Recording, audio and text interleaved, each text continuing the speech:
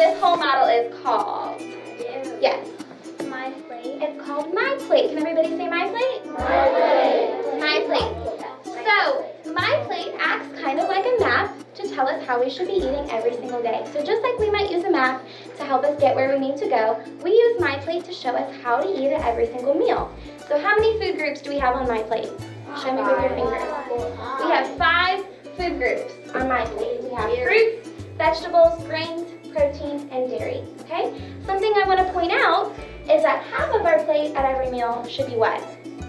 Fruits and vegetables, exactly. We want half of our plate at every meal to be fruits and vegetables.